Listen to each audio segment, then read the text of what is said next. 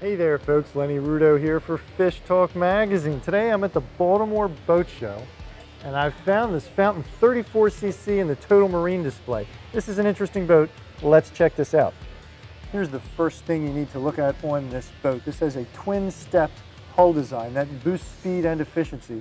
And by the way, this is a Reggie Fountain original. He actually designed this hull himself. So just what does that get you? Speed's pushing 70. Here's something that's new for 2020 on this boat, this aft seating arrangement. It's sturdy, it's comfortable, but it has hand screws over here and over here. You can actually take them off, remove this backrest, get it out of the way. Either way you cut it, pull out these cushions, and you've got double live wells underneath. There's a little less emphasis on the seating up here in this particular model, and I love this because you still get two flanking seats. You can sit here when you want to, but when you're fishing, you've got plenty of room to go everywhere you want to go. You can have several people up here casting a rod at the same time.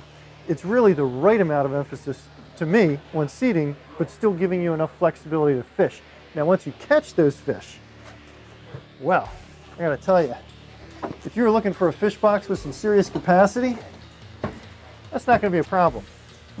I mean, it's really not gonna be a problem at all. Oh, I can even stretch out down here. Not even kidding. More proof of this boat's fishing chops. You've got a third live well right here underneath the forward console seat. Now, I know there's some of you guys out there who are going, well, I want my live eels in that live well, and my bunker in this live well, and my mullet in the other live well. I need a fourth live well to put all my live crabs in. Well, there you go.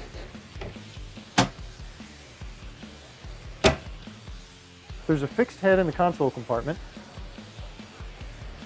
Another thing you have got to look at on this boat is the hardtop.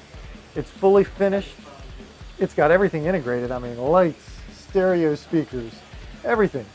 Look at the pipework. Gorgeous job on the pipework. You got rocket launchers all along the back. I really like this top. So, wait a minute. Is this a speedboat? Or is this a fish boat? Yes. Don't miss another cool FishTalk video. Click below to subscribe.